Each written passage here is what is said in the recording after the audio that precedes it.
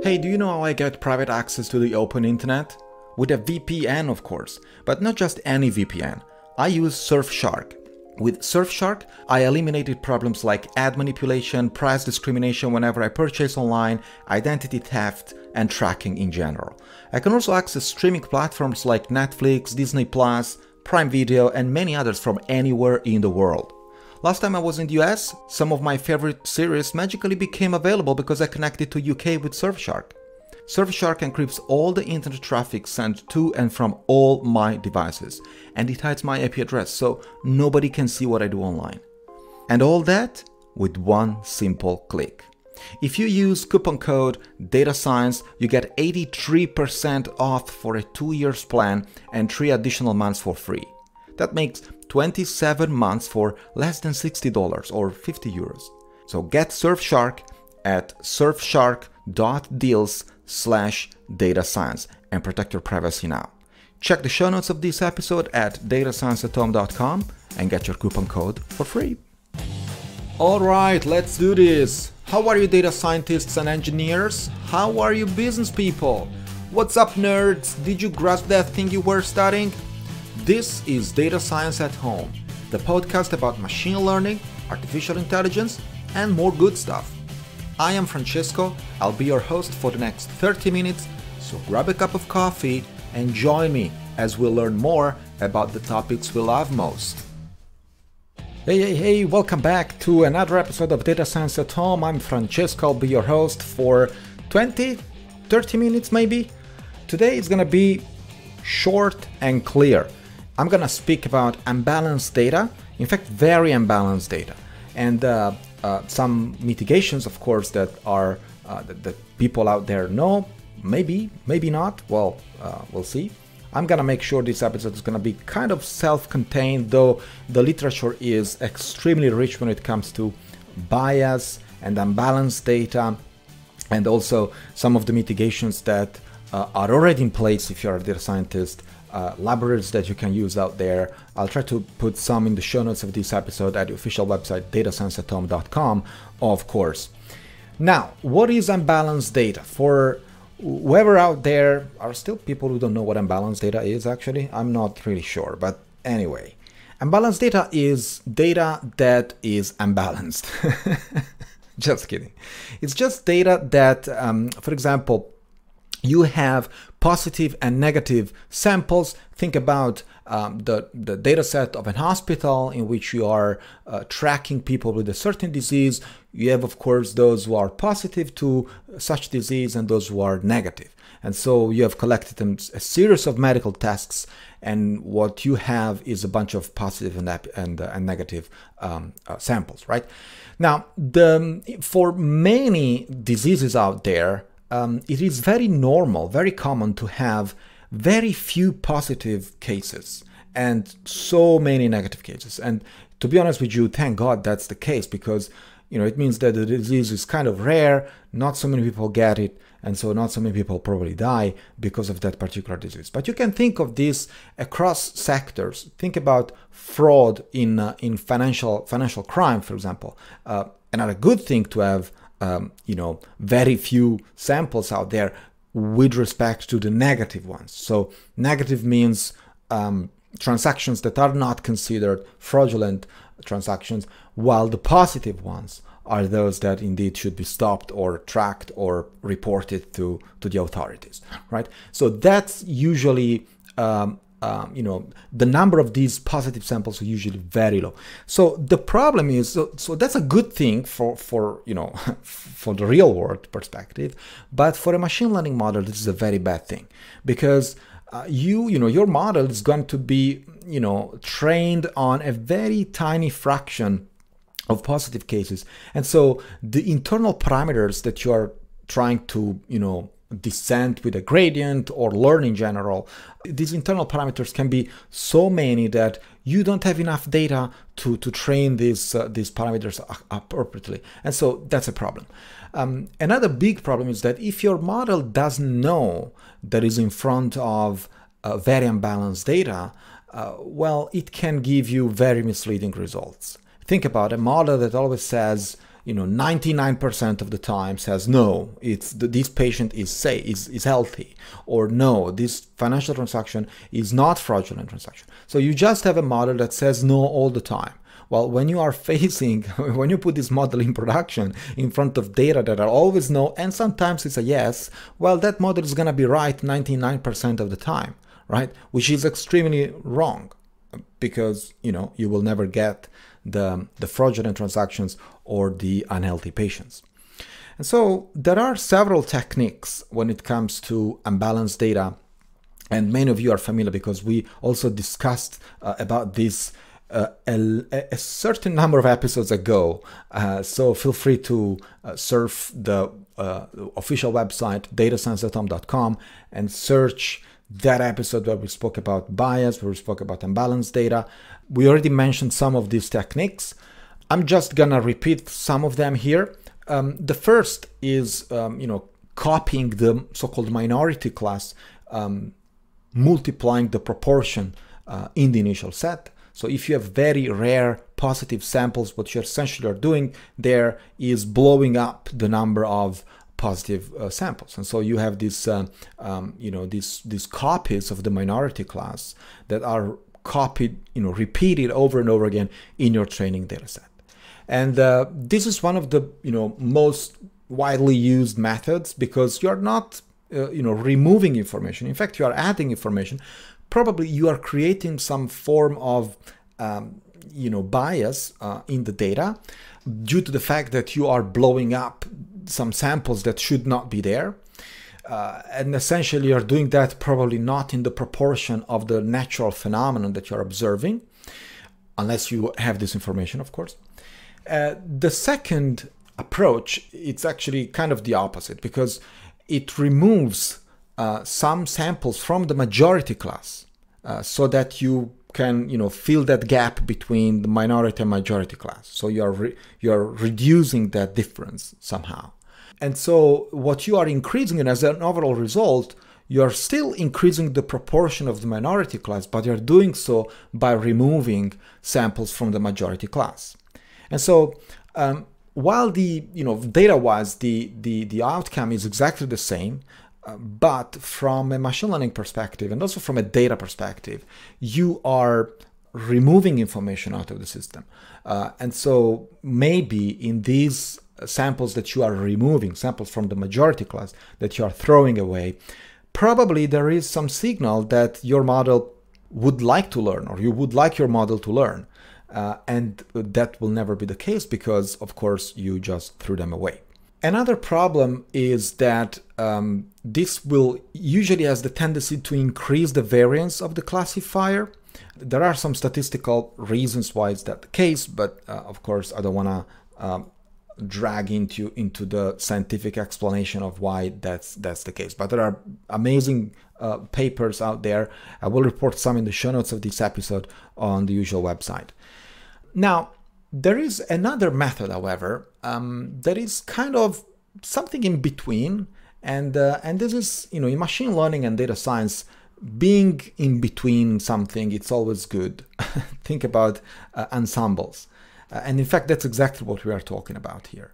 When you have so-called weak learners, or learners that learn something from different aspects of the data, and then you put these models back together, somehow the result, the prediction that you perform, is usually better than the prediction of the single model.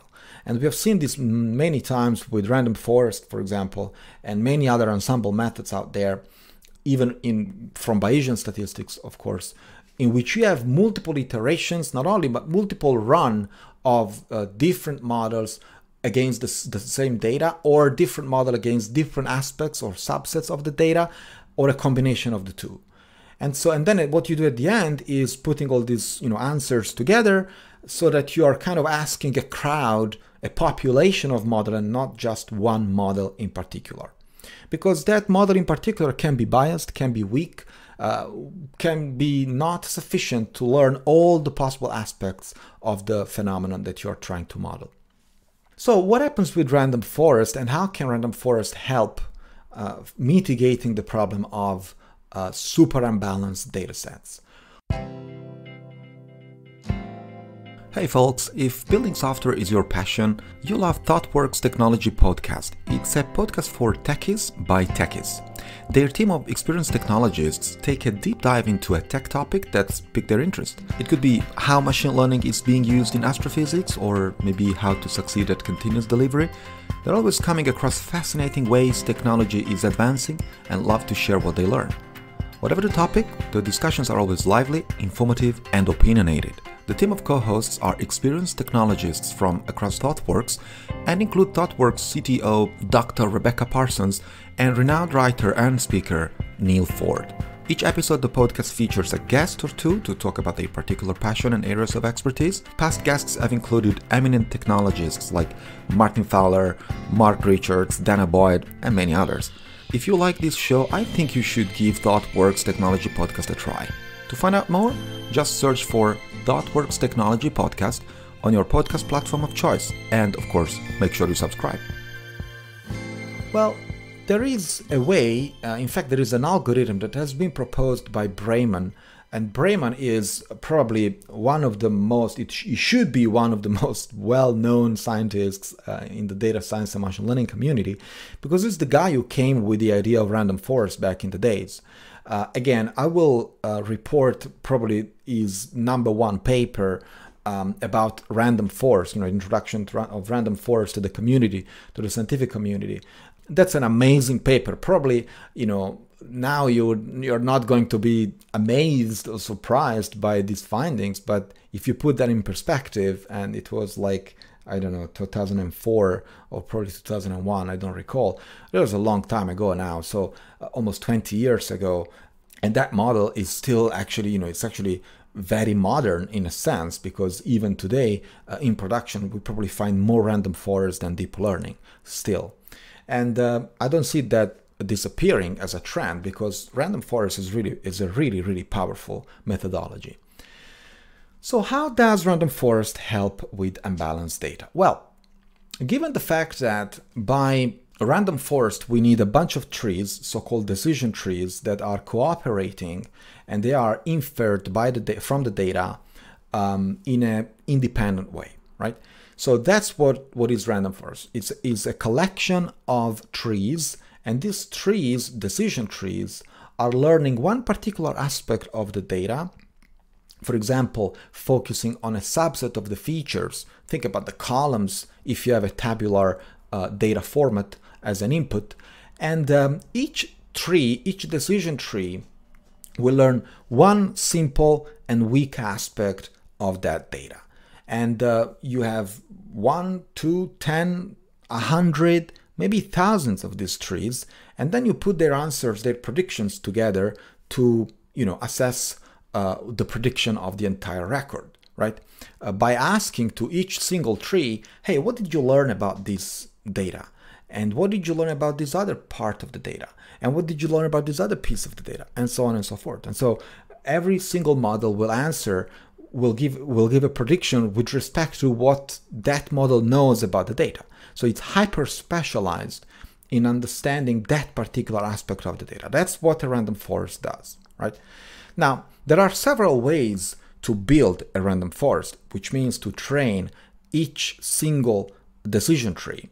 And of course, there are several flavors out there, and I really recommend you to read the references that I will attach to the show notes of this episode, so that you can have kind of a review of what are the flavors to build a random forest from scratch.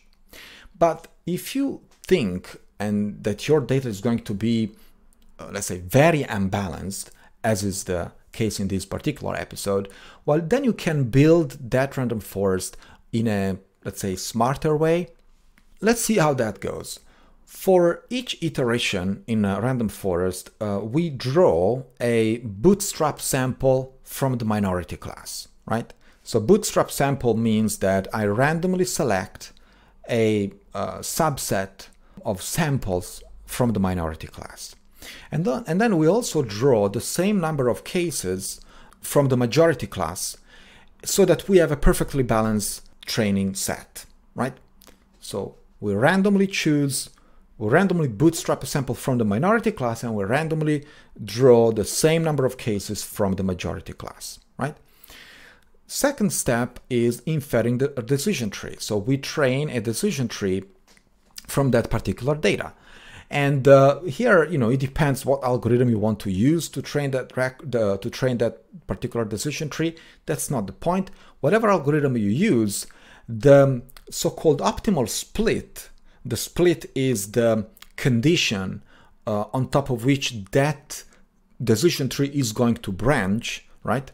Well, that decision tree is inferred or is trained from a subset of randomly selected variables. So instead of selecting the optimal split by looking at all possible variables, we are just building the decision tree from a subset of this of all the variables that are available, right?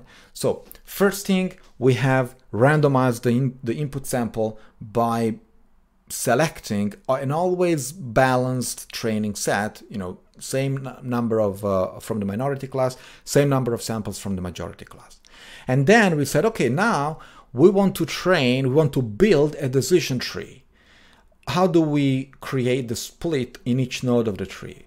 We look at all the variables? No, we look just at a subset of these variables. And we repeat this over and over again for hundreds and hundreds of trees, right? Now, of course, this depends on how big your data set is, how many features you have, and so on and so forth. So there are some parameters that you can still play. For example, how many random variables do you choose for the split? And how big is your training set? So how many samples do you collect? That, of course, depends on how unbalanced your data is.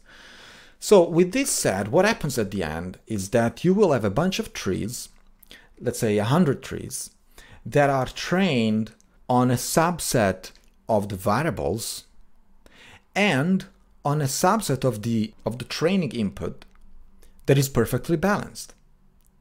Now, what happens next is that you need to perform a prediction for a particular record. And so again, here you use the power of the ensemble. The ensemble methodology consists of asking each of these 100 trees, hey, what do you learn? What can you tell me about this record? And each tree will respond to you with a prediction that is kind of, the myopic vision of that particular decision tree, right? And then, of course, what you do at the end, well, you ensemble all the predictions together, and then you decide, for example, in a probabilistic way, all right, if 60 trees have predicted that, for example, this is a positive sample, then I'm gonna take it as a positive sample with probability 60%. So as you can see, you can even relate the answer of each, of all the ensemble, of all the trees altogether, of the ensemble of the trees, you can convert this information into probabilistic terms, which are much easier for human beings to understand. If I tell you, hey, there are 60% chances that this thing is positive or that this patient is kind of sick.